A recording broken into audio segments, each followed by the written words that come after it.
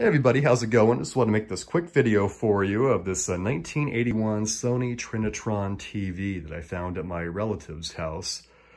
She had this sitting in the basement collecting dust for probably over 20 years, and I just brought it out, got it all cleaned up, and brought it to my house. It's looking a lot better now.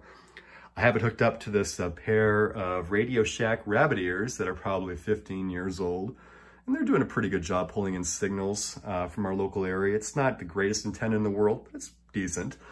Also have it hooked up down here to this digital stream box for converting the signal to digital. And I have to say, when it comes to moving this TV, it's extremely heavy. For a 13-inch TV, this thing probably weighs near 100 pounds. So I have it on this 1970s TV cart that came with the TV.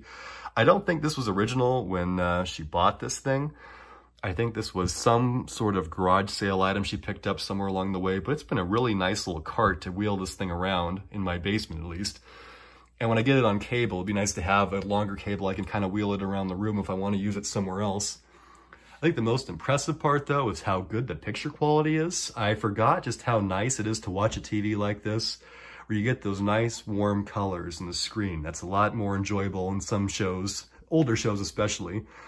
Compared to the slim cabinet HD TVs that we have now. Also, the sound quality is a lot better too. I'll give you a sample.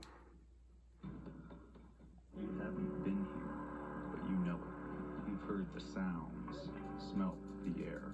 I know that does no justice to the sound quality at all, but I thought I'd show you. And it's got all these little controls in here as well, which are kind of neat. Obviously, it was just a VHF TV at the time. And it doesn't really matter now because everything's digital. It's set to channel 3 and that's all you have to do. I think I had this TV in my room when I was a lot younger too. So I remember watching some of these channels on here, but it never went up very high. I think 13 was the top end of the channel spectrum unless there's a UHF switch on here, which there might be. But anyway, I thought I'd show you this TV. I look forward to getting a lot more use out of it in the future. Thanks for watching.